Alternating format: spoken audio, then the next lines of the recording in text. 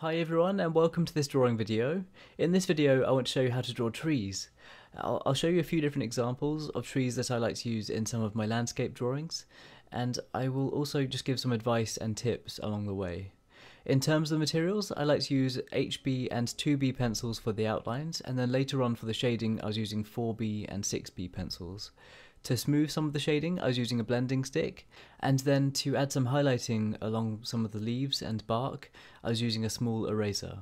But please don't worry at all about any of the equipment you have. As long as you have any pencil and any paper in front of you, you'll be able to work on this drawing and create something similar. As you can see, for this small oak tree I started by roughly sketching the trunk and some of the main branches.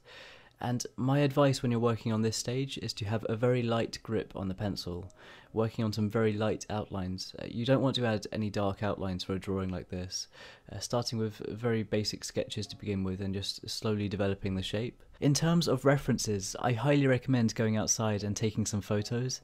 I've recently been doing it a lot, and it's such a fun and rewarding process to get those references and then put them into your work. I've found that doing things this way has also helped me to notice more detail, like I wanted to add that knot in the tree towards the bottom. I was really looking forward to adding some shading to this. In terms of the branches, don't think too much about how exactly you want the branches to look. It will benefit your drawing so much if you have a relaxed hand and a relaxed wrist and you approach it much more organically, just working on each branch as you get to it. If you do have any reference images in front of you, I really recommend not to copy them. It's so nice to use photos for inspiration. That also helps with the relaxing aspect of it, because if you are thinking too much about the process, I find this ends up making the drawing look a lot more awkward and planned. If you're being much more relaxed with a light grip on your pencil, you can create all these interesting and natural shapes.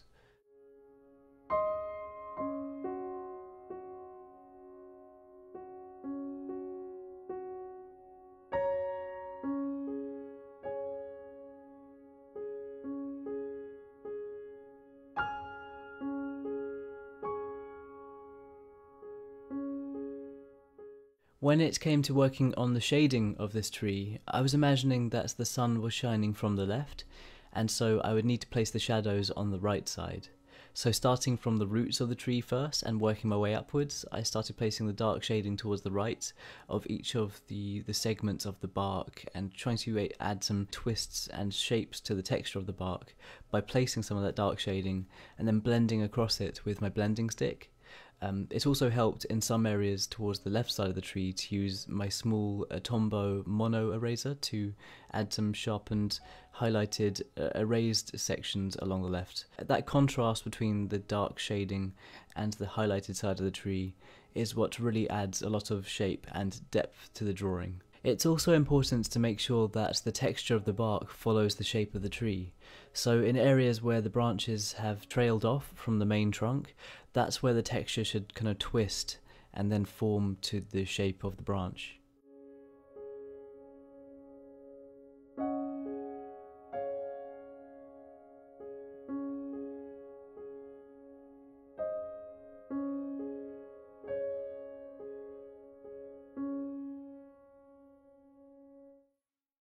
When it's time to work on the leaves, I strongly recommend not working on each individual leaf, mainly because it will drive you crazy, but also because it will end up making the drawing look a lot less natural and much more awkward.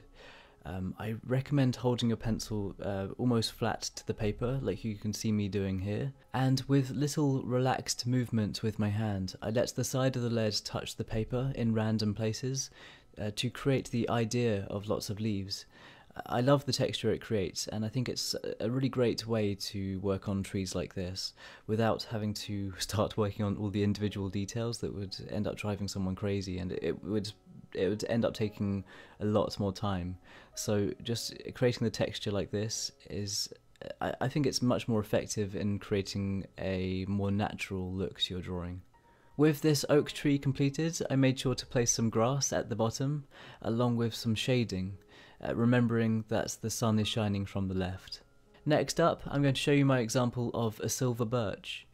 So the same process to begin with a light grip on the pencil, with a relaxed hand, and adding some faint outlines of the main trunk of the tree. The main trunk of the tree actually becomes very elongated towards the top.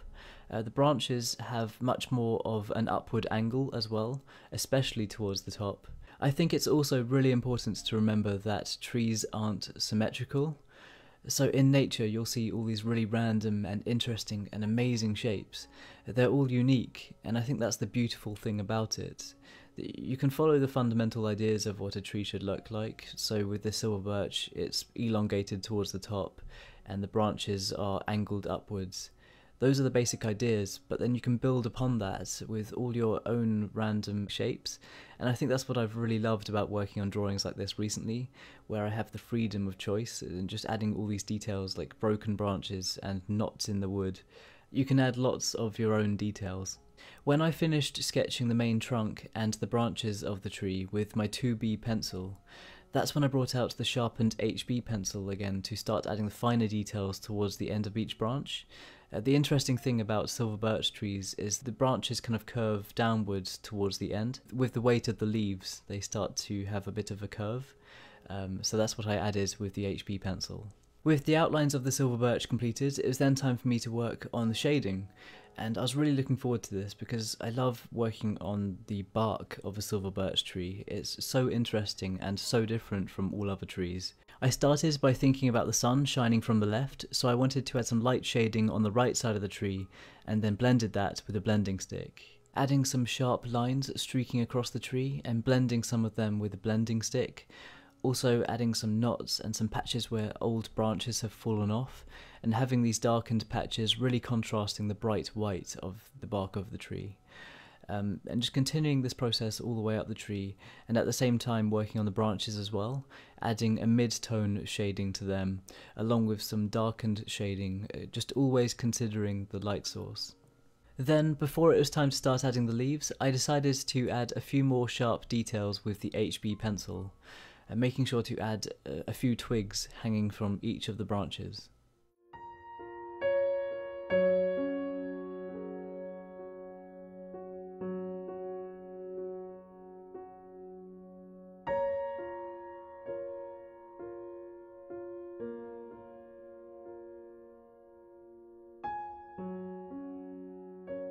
For the leaves, I followed the same process as I did for the first drawing, where I used the side of the pencil lead with a relaxed hand, and just quick random motions with my hand, and just letting the side of the lead touch the paper in random places to just create the idea of lots of leaves.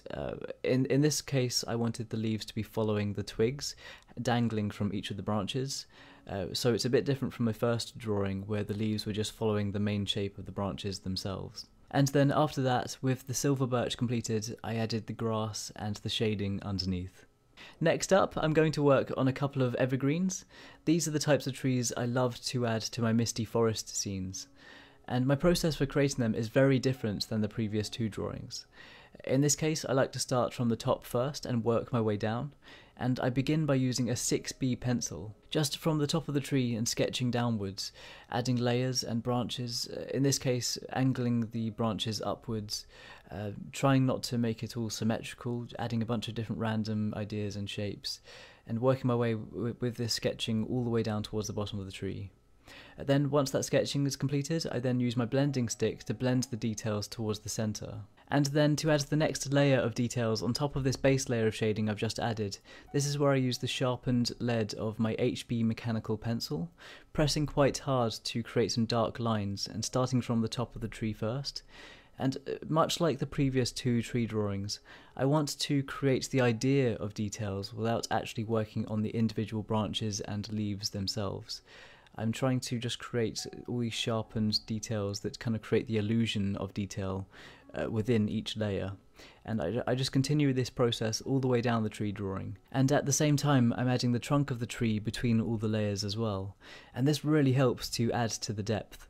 It's such a fun process because you don't have to follow any particular pattern, you don't have to follow any particular example or any references.